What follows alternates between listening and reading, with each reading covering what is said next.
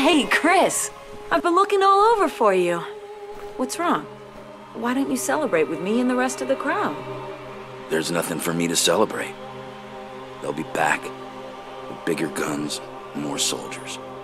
I know how you feel, but you stood up for what you believed in. You fought for freedom, and you won, Chris. We all won. Today, this morning, kids here will wake up to the burning ruins of New York. And it's my fault. No, it isn't. This is our land. You helped us remember what's so great about it. It may be hard to define, but when you haven't got it anymore, you know exactly what it is. It's about loss. And I don't want to lose you. You'd better go. You're saying that like you might change your mind. That's why it's better that you go.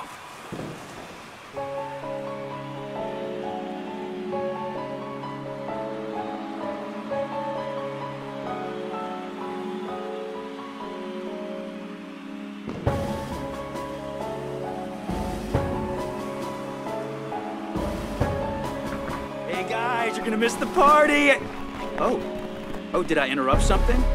Hey, don't get all mushy on me now. Don't go writing love letters in the sand while I babysit the kid. No, wait, I was just saying... Aw, man.